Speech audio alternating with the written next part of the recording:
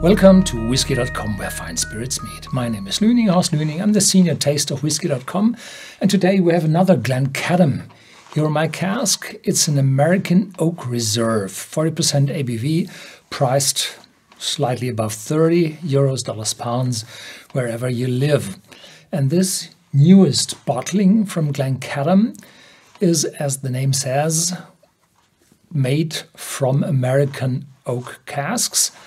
And they, of course, says, as always, that these American Oak Reserve cask had been specially created by our master distiller. He hand-selected the very finest bourbon barrels made from American oak in Kentucky, USA. These barrels were then shipped to Scotland, filled with new make Glencadam spirit and carefully placed in Glencadam's historic Dunnage warehouses. So here the first interesting part. To be left to silently mature. After a number of years, our master distiller carefully selected the very best barrels to be bottled as Glencadam American Oak Reserve single malt Scotch whiskey. And in this case, I believe in that. Typically, the well-known distilleries, they bottle 100% or close to 100% as single malt whiskies, but Glencadam is a distillery for the blended whiskey industry. Most of their output goes into blended whiskies, and here they select American barrels, American oak barrels for the production, and the best one.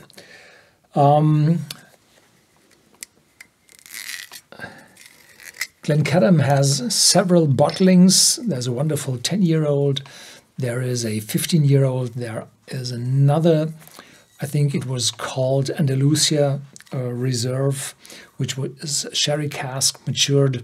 And this one now is a 100% American white oak cask, American bourbon cask maturation. And it's bottled at a 40% ABV. So this is headed for the mass market. The price is affordable. And we have a look if the quality fits to the advertisement on the bottle. So there's vanilla, there's sweetness, buttercream, light fruitiness. Yeah, this is bourbon cask style, but not too intense. It's not this hefty bourbon style, but this is, well, single malt whiskey from bourbon cask. Means that you do not have this maize grain influence, but you have a real maltiness in it, combined with the light vanilla and caramel butter influence from the casks. The fruitiness comes from the distillery character, of course, and there's a little bit of, yeah, a winey note in the back. Yeah, cheers.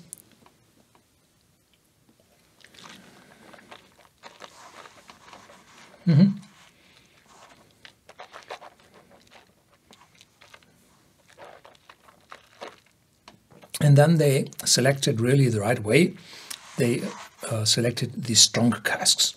So even carrying no age statement, you have a distinct American white oak influence in this. It comes together with spiciness, with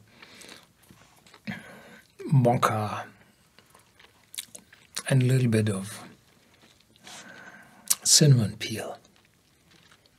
Yeah, so the character is not that American oak as I had expected. It is more. It is much more intense. It's the winey note is softer. There's white grapes coming through, and in the end, a peppery note in the back. Yeah. So this is for a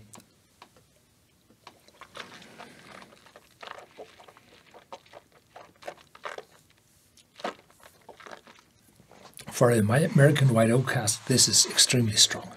Yeah, more than I expected. Thank you very much for watching.